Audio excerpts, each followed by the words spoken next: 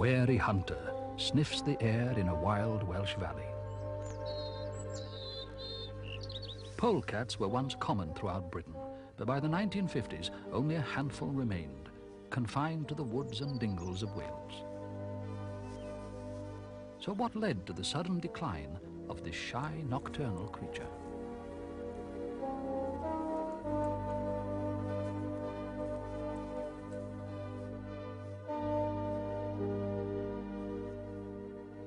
Polecats are opportunists and often feed on roadside carrion.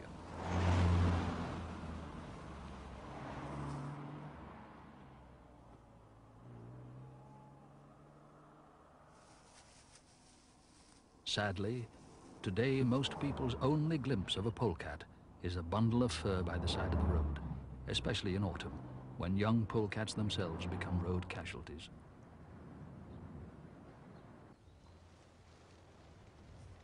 Polecats belong to the weasel family and are among Britain's oldest native mammals.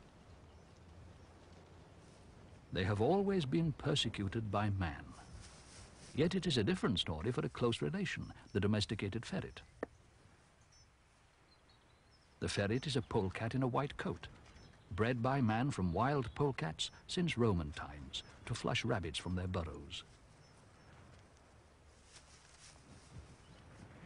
Ferreting is still a popular country sport, and these ferocious little animals are greatly admired by their masters.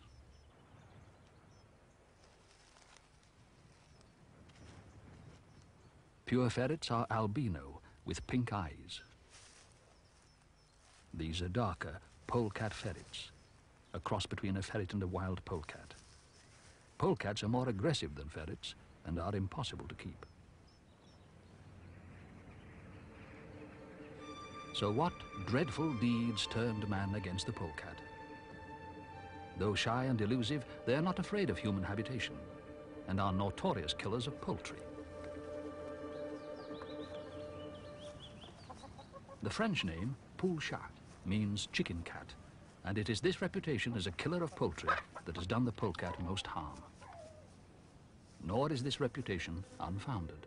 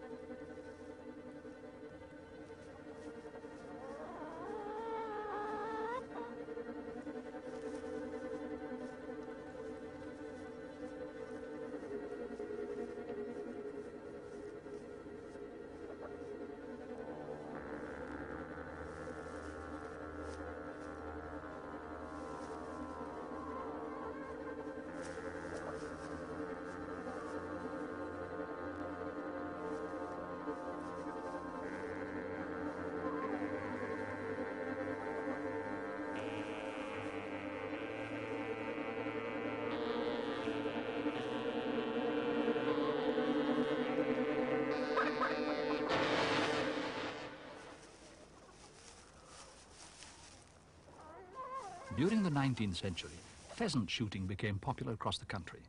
Polecats found the newly introduced birds easy game, but soon themselves fell victim to the gamekeepers' gin traps.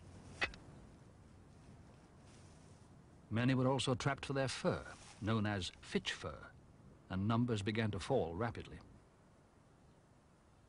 After the war, the gamekeeper's gibbet became a less common sight, but this was nearly too late for the polecat. Only a few clung on in remote parts of mid-Wales. When deadly myxomatosis decimated the rabbit population in the 1950s, polecats sought new prey, plentiful in the Welsh river valleys and marshes.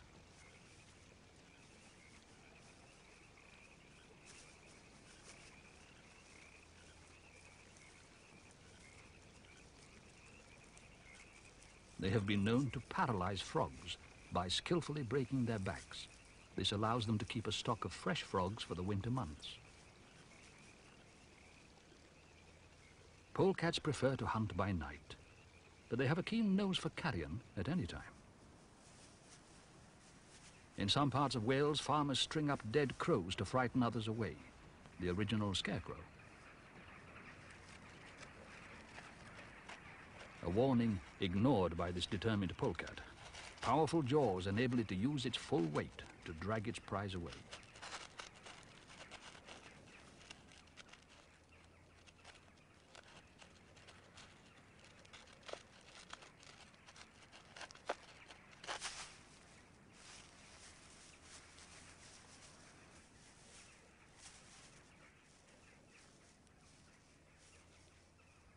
Polecats are solitary hunters and tend to stay within the bounds of their own territories. The only time they actively seek out another of their kind is during the breeding season. Female polecats come into heat towards the start of April. Most polecats are able to breed once they're a year old. This male senses that a female in breeding condition has crossed his territory.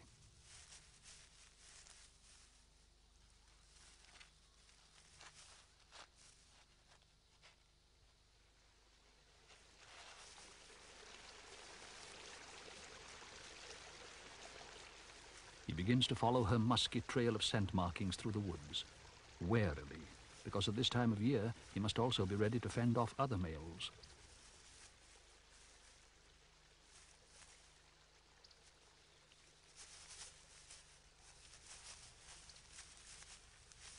One by one, the scent messengers lure him on.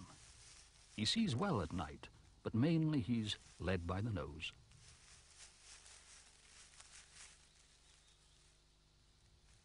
At last he finds her.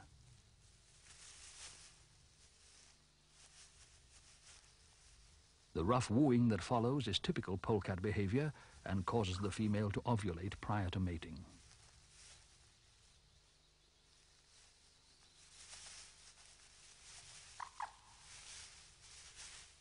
The male drags her about by the scruff of the neck for quite some time, inflicting wounds which will show later as scar tissue, a sure sign that a female has been mated.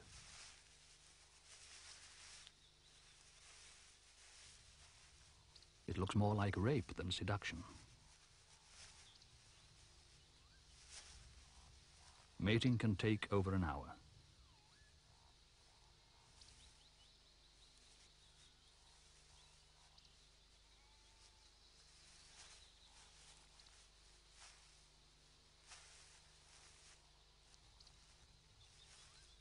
Finally, the male leaves the female to lick her wounds.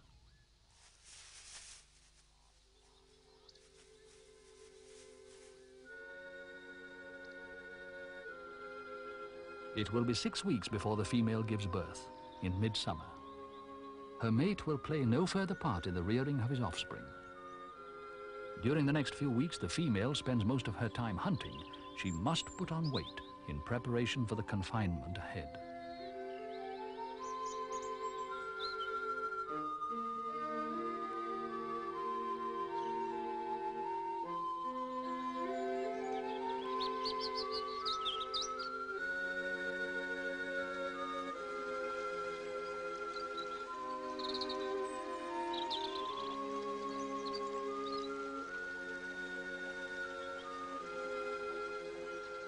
In summer, grey herons stalk the shallow streams.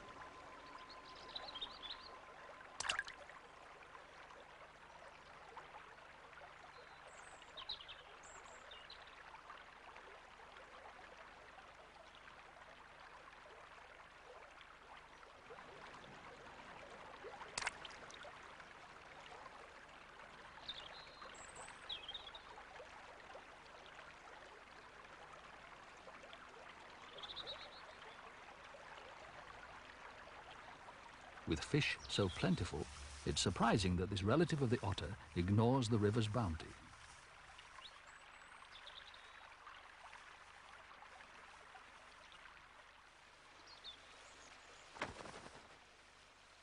The female has been feeding on a varied diet of voles, rabbits, worms and frogs. Polecats don't seem to like getting wet.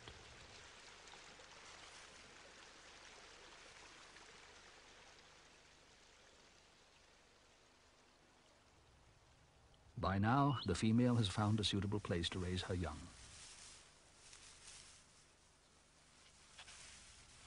Polecats frequently use rabbit burrows after they have eaten the occupants. But first, there are preparations to be made.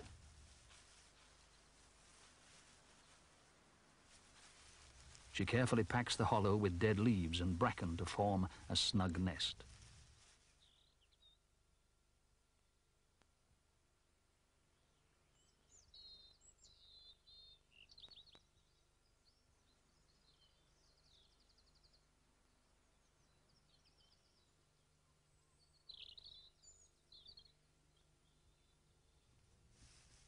One night in June, she gives birth to 7 kits.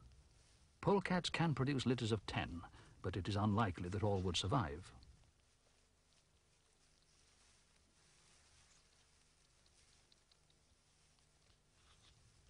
At first, the young are blind and covered with silky white hair.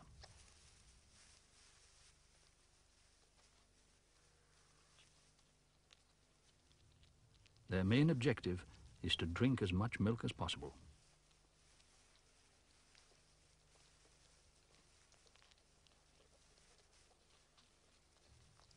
It's now clear why the female put on weight earlier in the spring. There is no time to go hunting. During the kit's first few weeks of life, she suckles the litter almost continuously.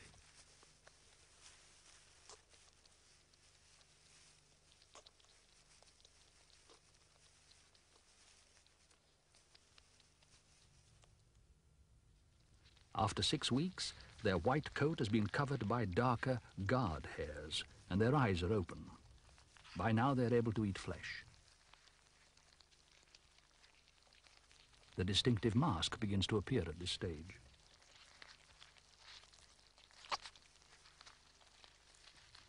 Managing a handful of kits like this is a full-time business.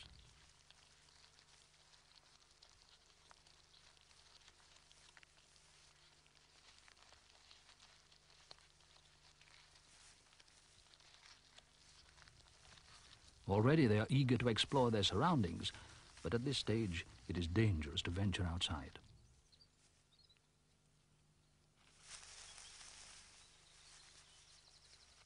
Their mother always blocks up the entrance with leaves before she goes hunting, to keep predators such as foxes and buzzards at bay.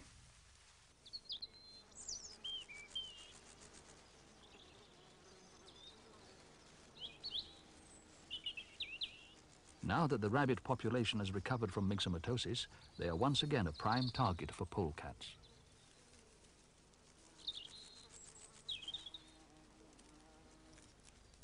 The mother polecat stalks the rabbits when they are feeding, soon after dawn.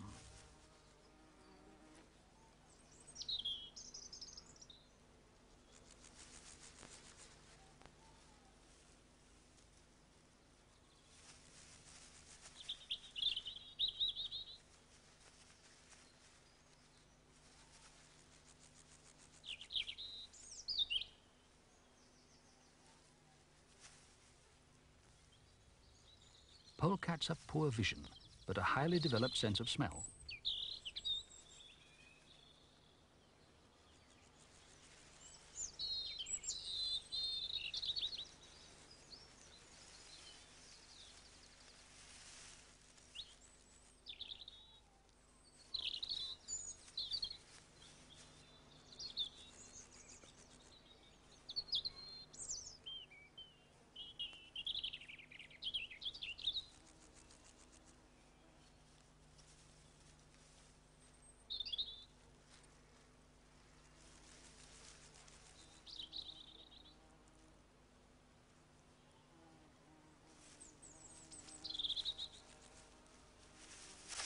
She attacks from behind, sinking her jaws into the rabbit's neck to deliver a swift, deadly bite.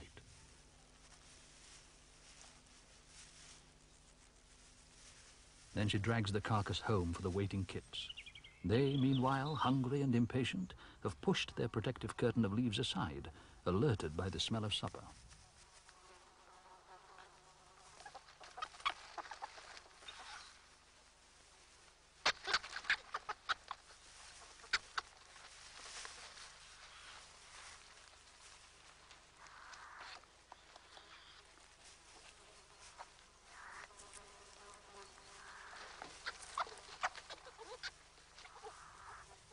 She will allow them to eat their fill before she satisfies her own hunger.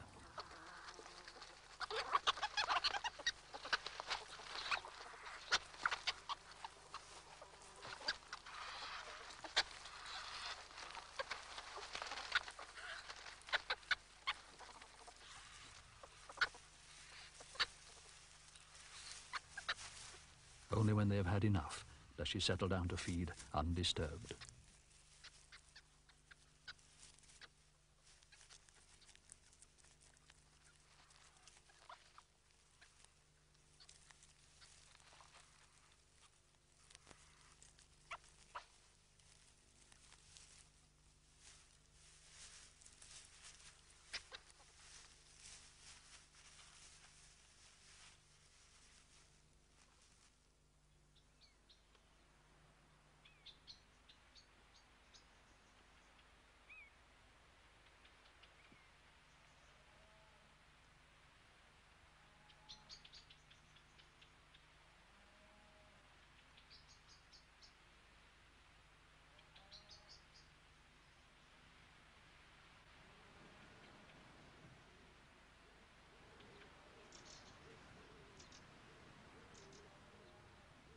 During autumn, it is not only the trees which change colour. Some adult polecats molt over a period of about 10 days, losing most of their dark guard hairs, exposing a thick pelt of pale underfur. Some adults also molt during the spring, although the colour change is less noticeable.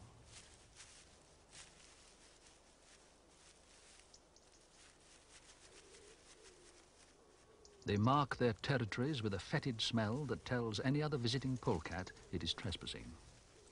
The stink of a polecat's scent glands have earned it the title foul mart.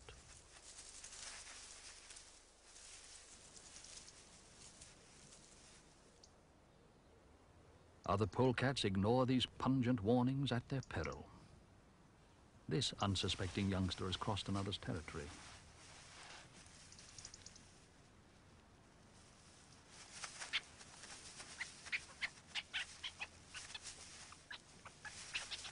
After a brief skirmish, the young intruder is forced to give up its kill to the adult.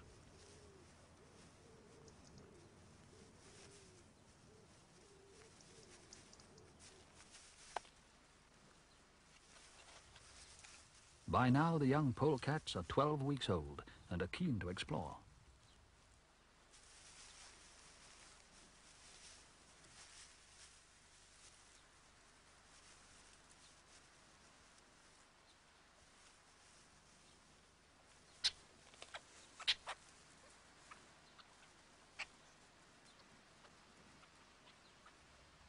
Their masked faces are alert to every drifting scent. They have to learn what's worth eating and what to avoid.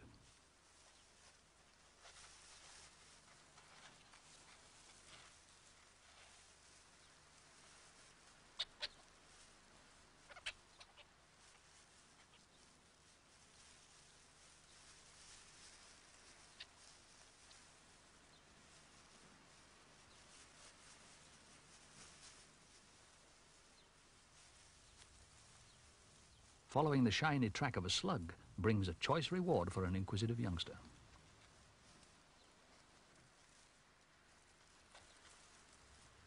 It seems that slugs and snails are what little polecats are made of.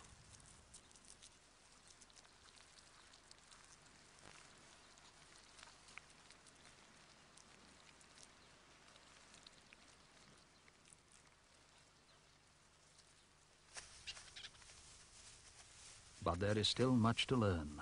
These are valuable weeks as they spend a great deal of time play fighting, refining the hunting skills they'll need for larger prey.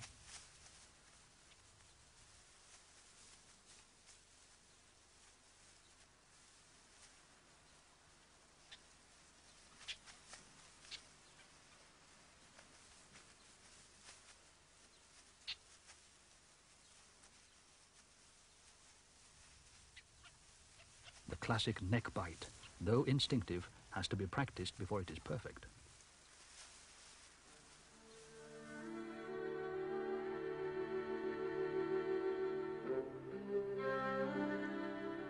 As the young polecats approach their first winter, They will need every ounce of skill for the solitary life ahead. Their mother stops feeding them. From now on, they're on their own.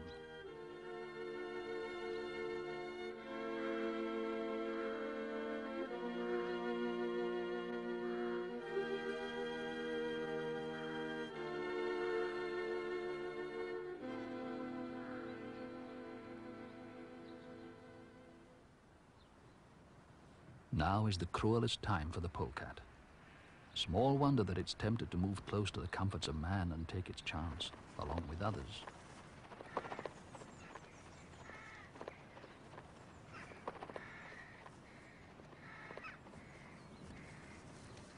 It's in these cold winter months that many inexperienced polecats die. Unlike weasels and stoats, they do not forage for mice or voles when the ground is frozen hard. Instead, many seek shelter in barns and outhouses where they can avoid the worst of the weather. It is now that most sightings of polecats are made.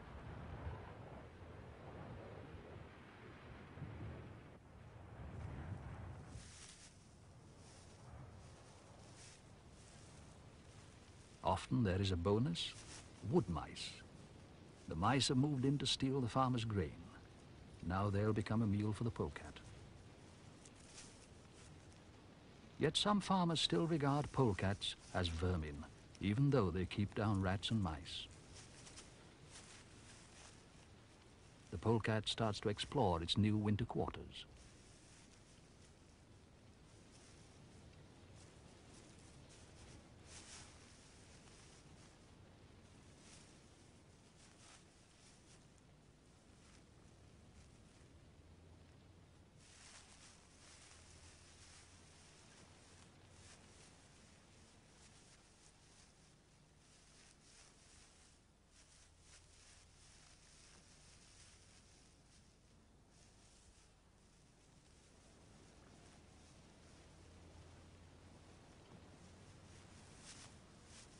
Unfortunately, it hasn't got the barn all to itself. Another hunter appears in the loft, the farmer's ferret, perhaps set to catch mice, or on an unofficial sortie from its cage.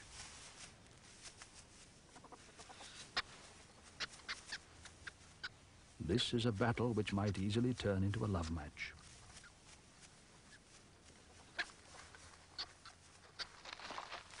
Under the skin, every domestic ferret is still a polecat and able to interbreed. Their offspring, polecat ferrets, often manage to live successfully in the wild. But what about the future of our native wild polecat? They are now a protected species, and in Wales at least, they are increasing. Every autumn a new generation disperses to set up territories of their own.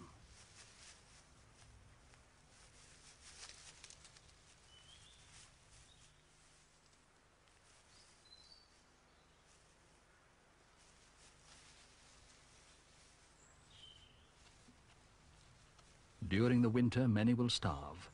Others will fall victim to fox, buzzard, or man.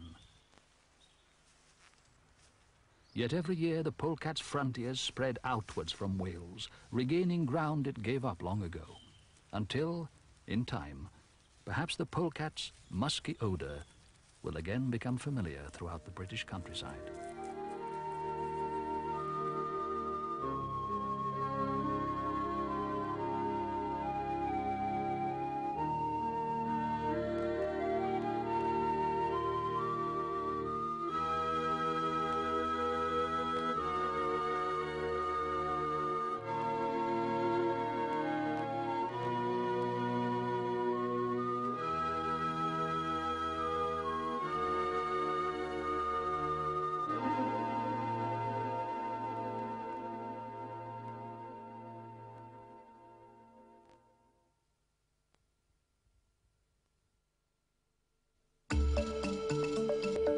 The world of nature includes a wide variety of superb videos from all over the world.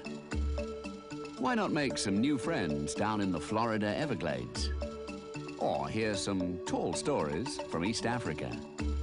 Or Or you could come face to face with some distant relations. There's even a chance to meet those night hunters that live down in the Welsh valleys. In fact, the World of Nature videos feature all creatures, great and small, including baboons, penguins, lions, tigers, crocodiles, alligators, orangutans, and many more. The World of Nature, wildlife wonders for you to collect on video.